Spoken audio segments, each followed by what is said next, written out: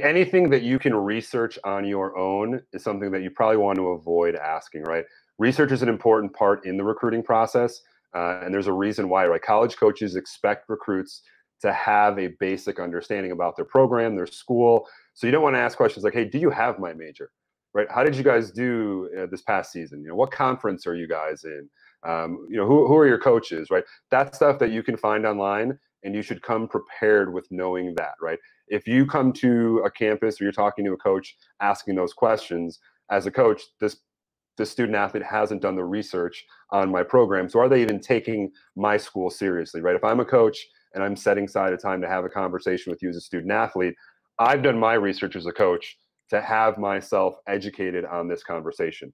So student athletes, you should be expected to do the same. You should know the school, where it's located, again, the conference, the team's record, how they've done in recent years, the style of offense they play. Again, do your research. Come in having that information. You're going to impress a coach more by having that information available and knowing that.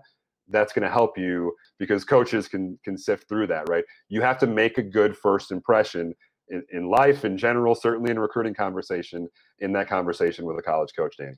Yeah, just making sure that you're well researched and that you don't show up unprepared, I think, is ultimately kind of the messaging here. And I think a really good example might be for parents. If you go to a work party and maybe one of your spouse's work colleagues knows a lot about you, and they start talking about you and they ask you a lot of questions and there's a lot of insight, but you're standing there, you don't know a lot about them. So you ask a lot of the basic questions and it can be a little bit awkward, right? Like, hey, I really don't know that much about you. And you don't want to come off that way for college coaches. So do your homework, get the basics down, but there are some things that you will not be able to find on the internet. And that's really what you should be asking about to utilize the most of your time. Not necessarily over asking a college coach for anything, but showing that you have a very mutual kind of interest in what they're doing, and that's where you're approaching it from, and a genuine interest in what they're doing. So, and then just be overly communicative about yourself and what you want a college coach to know about you, and where you're going to be this summer, and what kind of tournaments you're going to be at. Or, hey, coach, I've been working on this training program. I've gained expert in strength here in the last 3 months. So that's okay to overshare with the college coach, because they're not necessarily going to know that about you either.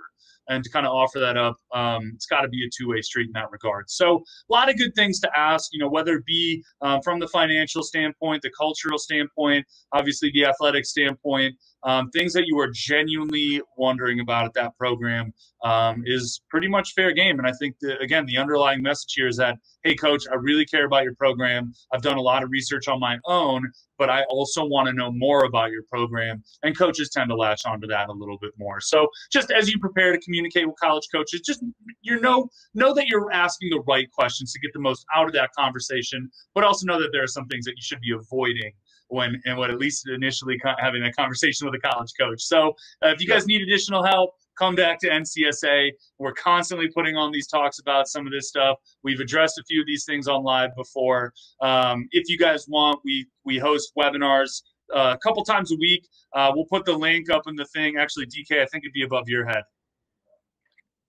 It'd be over here. No, over here. Anyway, we'll put the link up there for you guys. Somewhere. Yeah, it'll pop up for you guys to click. And if you want to sign up for that webinar, please do. It's just another way to get some free education on the recruiting process. We'll throw a link in there here in the bottom, but also in the top over here. So